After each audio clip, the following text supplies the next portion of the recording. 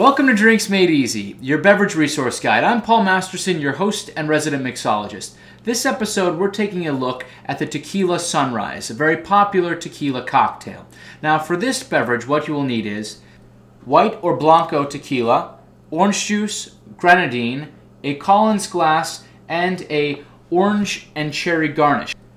Now, before our fans of Don Julio at home freak out that we're using Don Julio in a mixed drink, we here at Drinks Made Easy believe that you should always use as high quality alcohol as you can afford. This makes for a much better flavor palette and it's easier on the body. So if you have these ingredients and your taste buds, let's get mixing.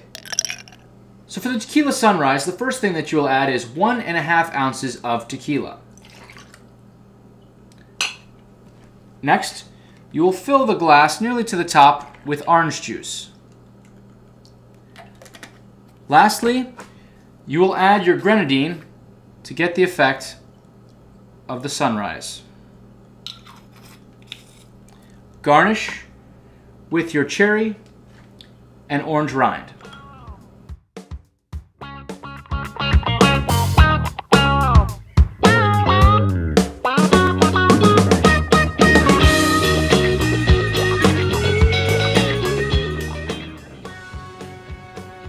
And you have yourself a Tequila Sunrise. That's good. Please remember to always drink responsibly. As everybody wants to make friends, no one wants to make them in a prison shower.